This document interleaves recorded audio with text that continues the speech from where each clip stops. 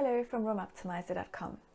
In this video, I'll show you how to upgrade a staircase and give it a wow factor while simultaneously adding to the value of a property. The staircase can upgrade a house from normal to special, and that is what you want when you're trying to sell or rent out a property.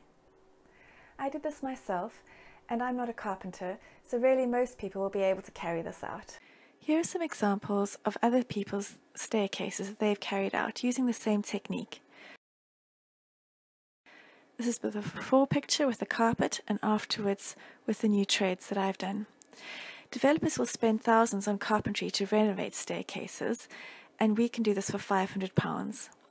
We'll go through the order of work so you know what's going to be coming. First, we'll start off with gathering your materials.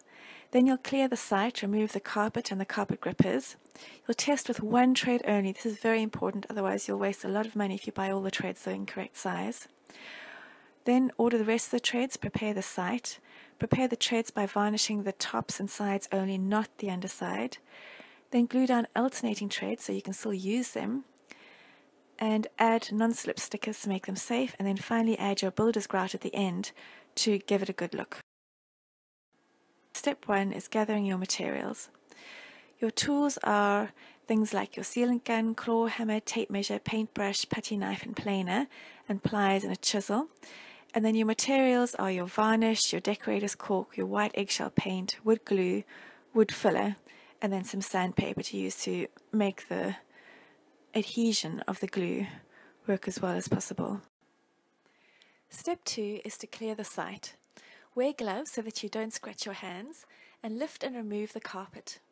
Remove the carpet grippers with a hammer and chisel, and remove any leftover nails and screws with the hammer or screwdriver. Remove the staples with the pliers so that you're finally left with a clean, smooth surface. Step 3 is to test with one trade first.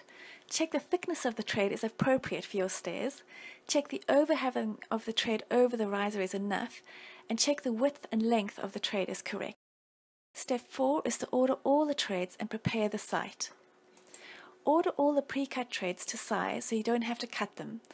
Fill in any holes or gaps in the risers and stringers with wood filler. Sand the risers and stringers smooth.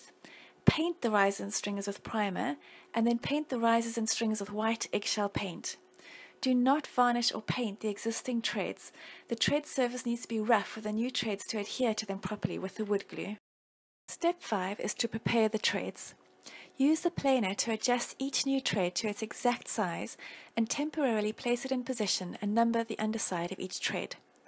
Then remove the trades from the position and varnish the tops and sides. Do not varnish the undersides of the trades because these need to have a rough surface to adhere to the old trade.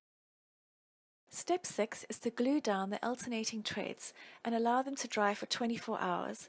In this way you can still use the staircase. Then glue down the other trades. Step 7 is to add the transparent non-slip stickers so that the stairs are safe to use. And step 8 is to add the decorator's cork so that you have a professional looking finish.